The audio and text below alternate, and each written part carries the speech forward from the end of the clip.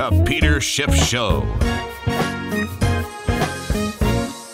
Well, the British actually voted to leave the EU, and it wasn't even that close. I think by midnight last night, it was pretty obvious that the leave was going to beat the remain. In fact, I think it ended up at 52% voting to Brexit and 48% voting to remain part of the EU. Now, of course, the markets were taken completely by surprise. In fact, we had rallies into the close on Thursday as everybody was so confident that the polls would be right and the online casinos would be right, and that it was pretty much a sure thing that the British were going to vote to remain. After all of the experts, all of the economists and the political elite and everybody all around the world, including President Obama, had lectured the British as to why the smart thing is to stay in the EU and how dangerous it would be, how awful it would be, how it would be like the second coming of the Antichrist, economic Armageddon, if they voted to leave. And of course, you know, maybe this was a little bit of a reverse psychology. Maybe had they urged the Brits to vote to leave, they would have gone remain. I mean, sometimes you want to just do the opposite of what you're being encouraged to do, especially when you've been lied to so many times and you've been sold so many bills of goods over and over again. You know, when the same people tell you, trust us, we know what's right for you, and you need to stay in the EU, because a lot of people in Britain were made a lot of empty promises, and a lot of people over there are experiencing the same type of problems that we're experiencing on this side of the pond. They have a falling standard of living, they have a rising cost of living, and people are getting more and more desperate. And here we're reaching for straws like Donald Trump or Bernie Sanders, and the straw that they had was Brexit, leaving the EU, and that is what they voted to do. Now, I think the markets, of course, are way overreacting to what the implications are for Europe exiting the EU. After all, think about all the countries that aren't in the EU, right? I mean, if it's so terrible to not be in the EU, why aren't we all members, right? I mean, why doesn't the United States join? I mean, look, they can't even get Switzerland to join the EU, and it's right there smack in the middle of Europe. In fact, you know, one of the reasons that Switzerland is probably the most prosperous country in Europe is because it had the good sense not to get into the EU and not to adopt the euro as its currency, although it's de facto kind of adopted it through intervention. But I think what happened is the markets believe their own hype. I mean, for so long, we were talking about how awful it would be if the British actually voted to leave, that when they did vote to leave, it was a self-fulfilling prophecy. Because, look, everybody is a short-term trader, right? They're all in this for the quick trade. A lot of these guys are all levered up. And so the minute this event happened, everybody hit the same sell button, right? Everybody had the risk-on trade, right? The risk-on, things are good, we're not going to Brexit, so it was a false alarm, buy stocks, you'll make money. People borrowed money, they levered up, they got long. Everybody was prepared for a Remain vote to carry the day, and instead, we got the Leave vote, and so everybody had to hit the sell button at the same time. That's really what happened. It's not that this is such a bad event economically that everything is collapsing. All this is reflecting is traders having to reverse their bets. I mean, if you look at what happened in the flight to safety, right? Because the dollar was way up, but not just against the pound. And the pound really got pounded. It had its biggest down day in the history of the pound. It was down about 8%, 8.5%. But at one point last night, I saw it down better than 10%. And of course, the pound was pounded even harder relative to gold. Right, the price of gold in terms of British pounds rose above 1,000 pounds per ounce last night when it was up about $100 an ounce, briefly. Right, gold went up $100 an ounce. It was over $13.50. In fact, when it did that, I tweeted it out, and that was pretty much the top, because by the time I finished the tweet, it was already 20 bucks off that high. But I thought it was a significant thing that that gold had managed to spike as high as $100 an ounce. So pound finished the day down about, what, 12 or 13% against gold, because gold was up 5%. Gold was the strongest monetary asset of the day. But number two was the yen. And the yen, at one point, I saw the yen up about 5% last night against the dollar, which meant it was up like 15% against the pound. Now, why is everybody buying the yen? Why are they buying the dollar? Now, people say, oh, it's a safe haven. Not really. I mean, does anybody think that the Japanese economy is some bastion of safety? I mean, come on. I mean, there's a lot of problems in the Japanese economy.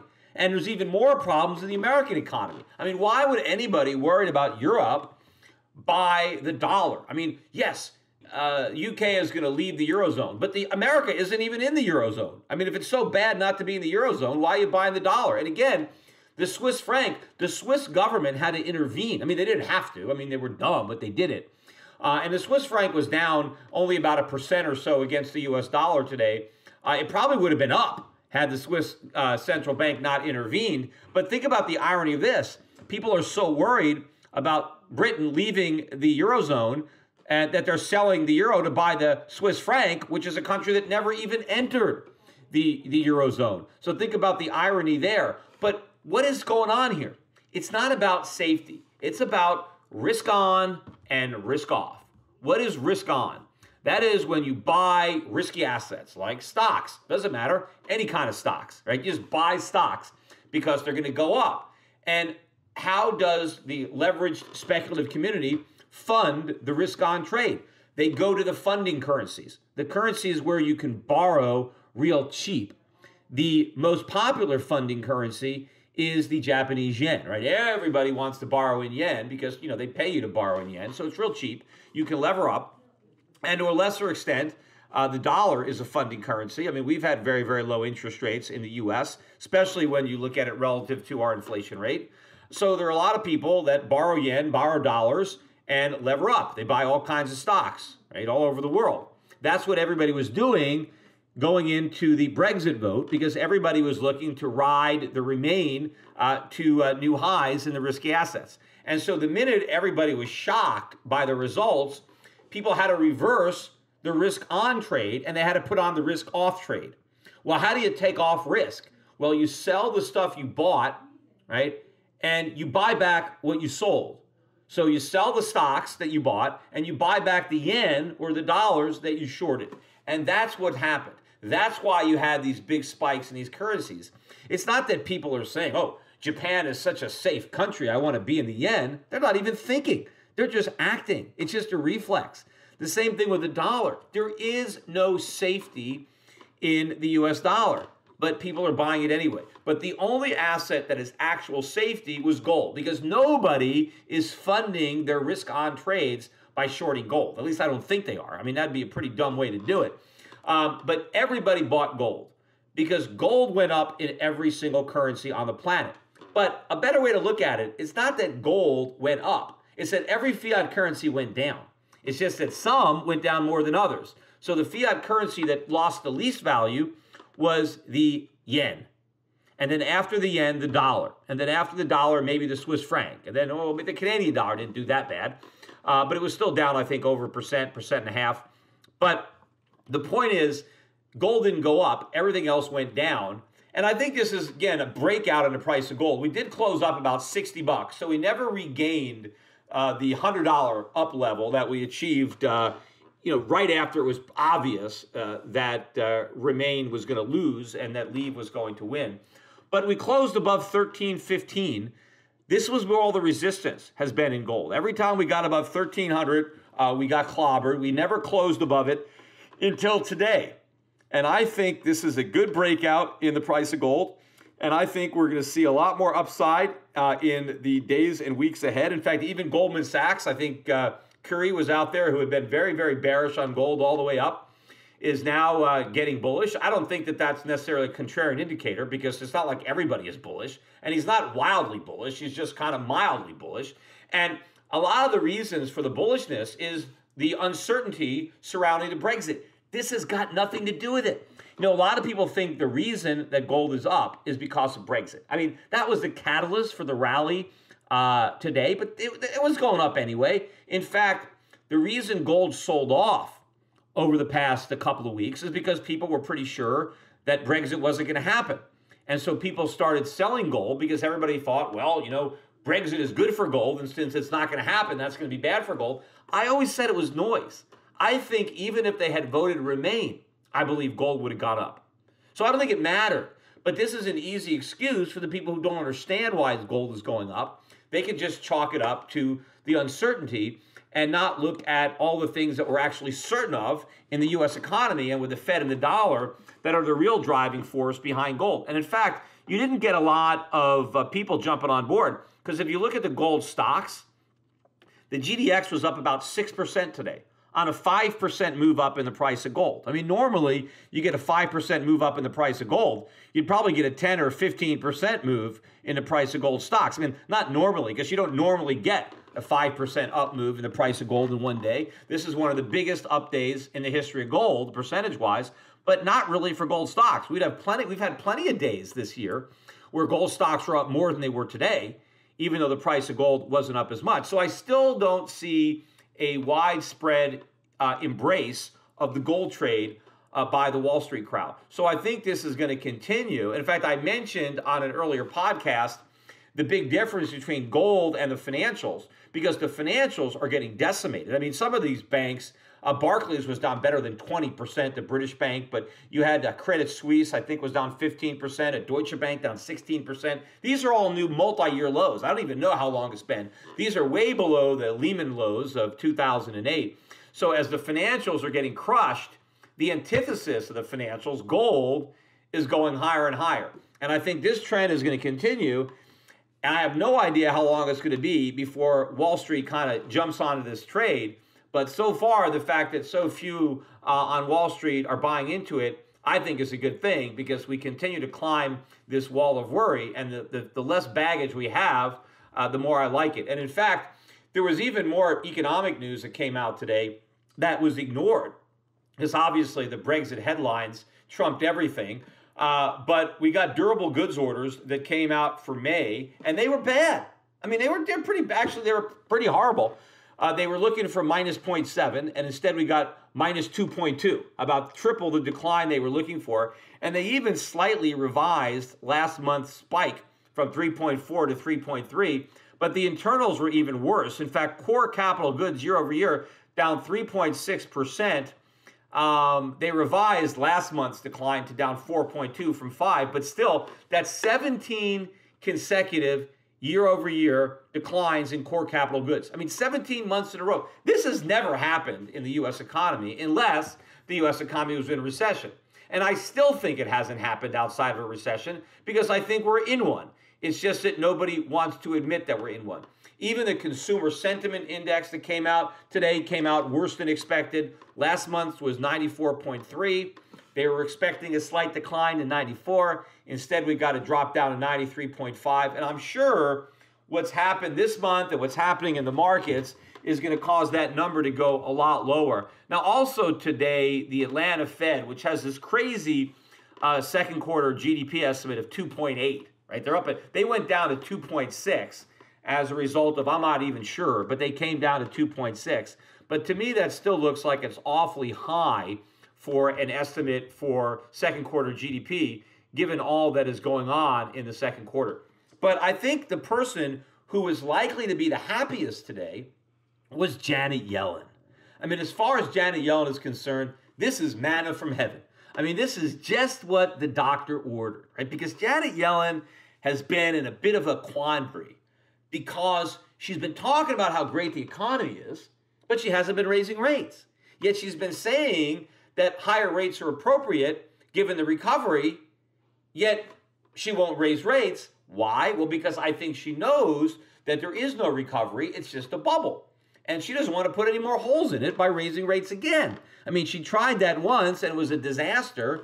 And maybe that's the one time the Fed has actually learned from its mistakes. Again, not that it was a mistake to raise rates. The mistake was thinking you can get away with it, which the Fed couldn't do. So obviously they don't want to do it again, but they don't want to admit that. So they keep talking about how the economy is recovering and we're on this road to recovery and there's a rate hike around the next corner. We just don't know where that corner is or how long it is, but don't worry, we're coming there and we're going to raise it. But now she's got an excuse. Right, all hell's breaking loose now. The markets are tanking. The dollar went up. There's all this uncertainty now. Is Britain headed for recession? What about Europe? Is that going to spill over into the U.S.? They can talk about, this strong dollar. Not that it's going to last very long, but they'll say, this is going to mean there's not going to be a lot of inflation. Ironically, one of the things I keep hearing people talk about on the news today was how Britain is going to benefit from this big drop in the British pound. Like, hey, they got lucky here. See, the pound got clobbered. This is going to help the economy. It's not going to help their economy. It's going to hurt the economy.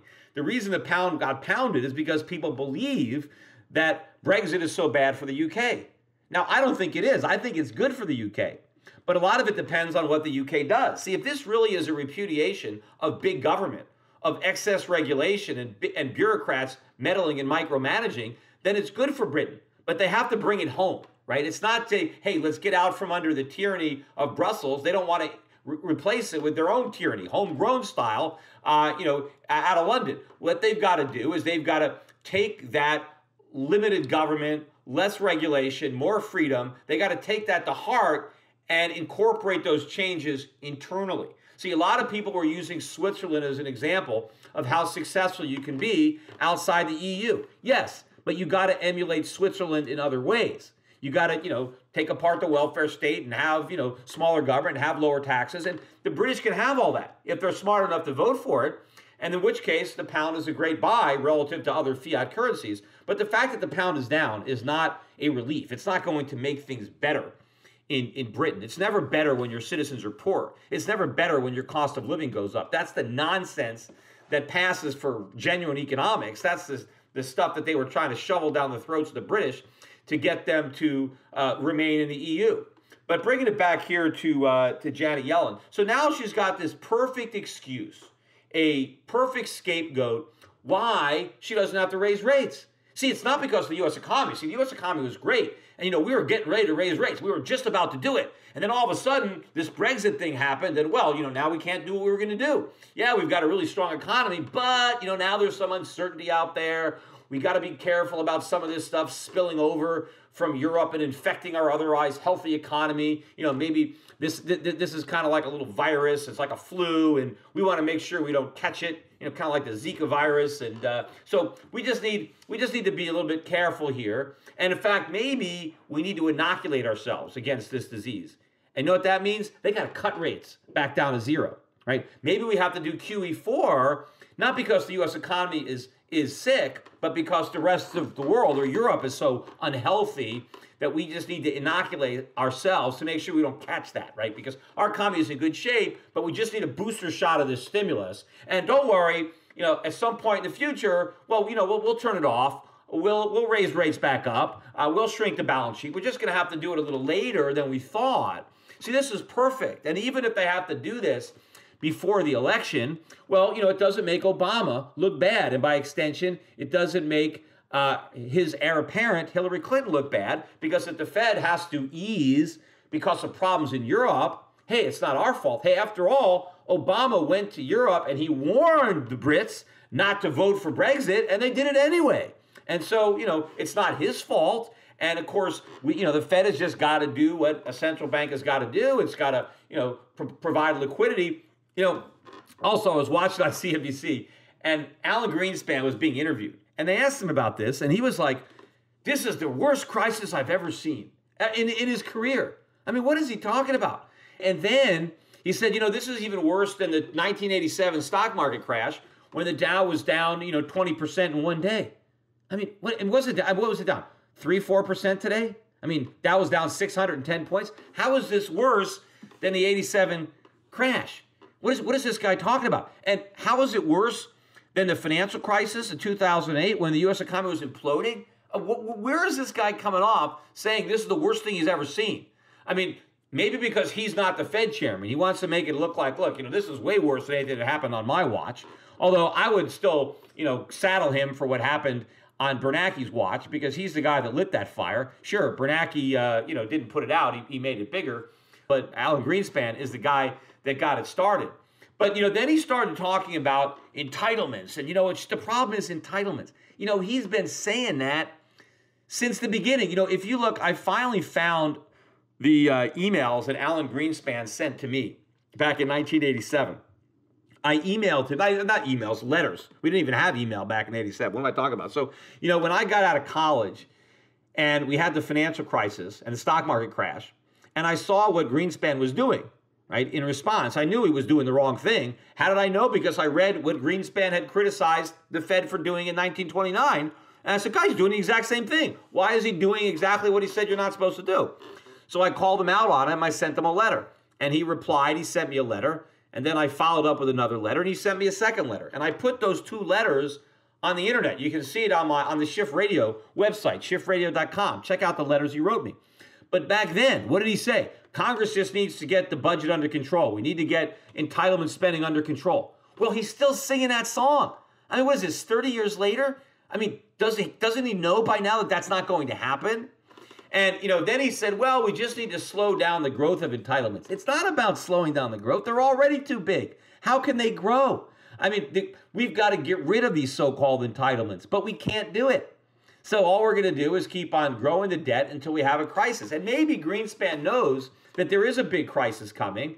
And what happened with the Brexit is the wake-up call. See, what he's really worried about is not what happened on that side of the Atlantic, but what this guy knows is going to happen on this side of the Atlantic. Because this is the real problem. We don't have to worry about what's going on in Europe.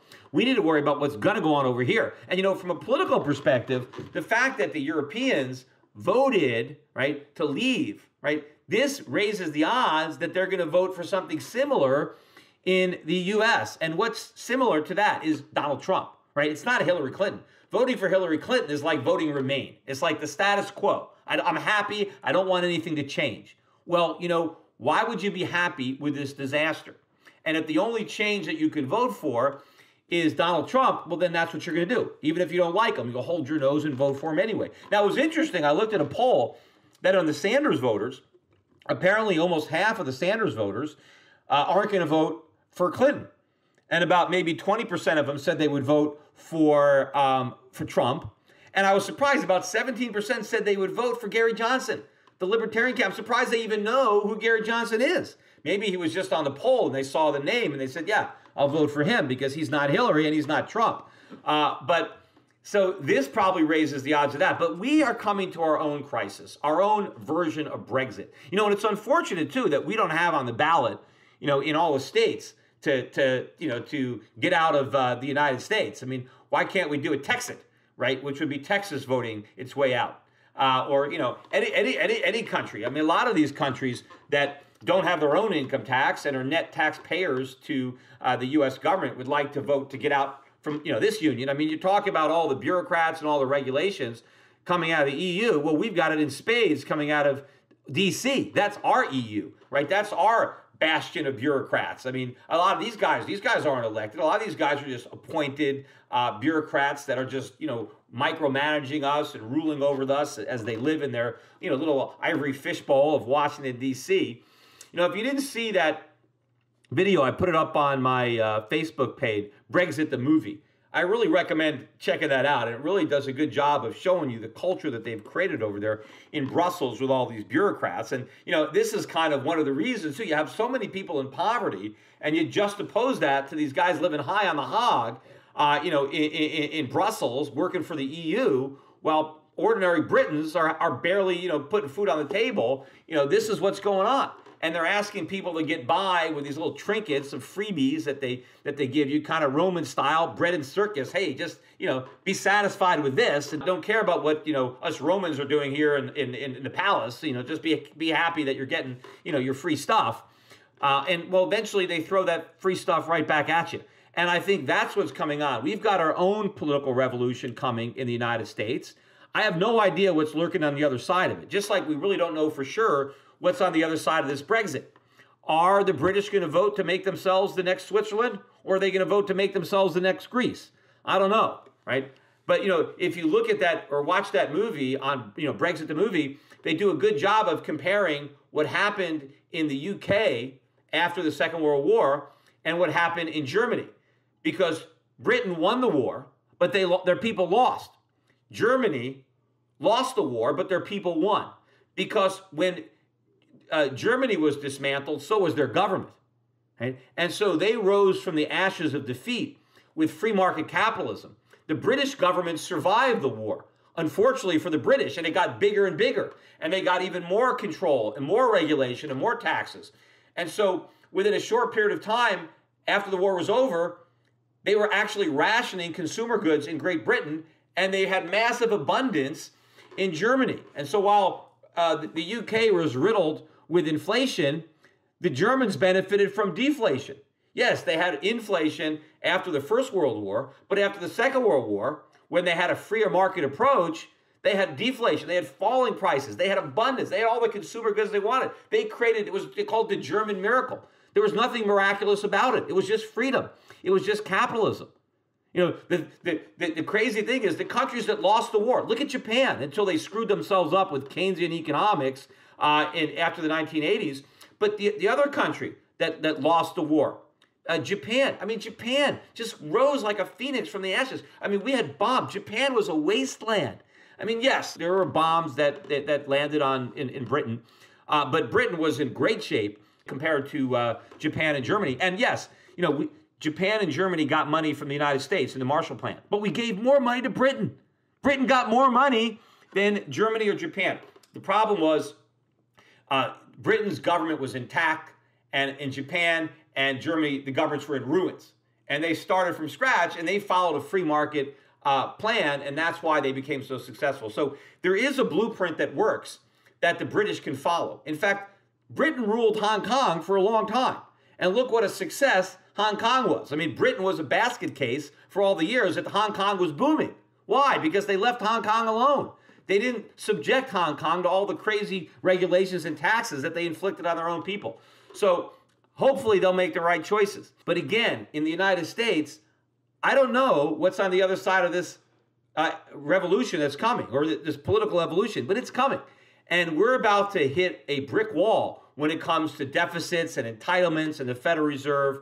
And that is going to make what's happening over there in Britain, right, look like that proverbial Sunday school picnic. And that's what I think Alan Greenspan is talking about. He can't possibly be talking about what just happened last night as the worst thing he's ever seen. He must know that this is the first domino, and there's a lot of dominoes coming down that really have nothing to do with Brexit. But this is just basically the tipping point.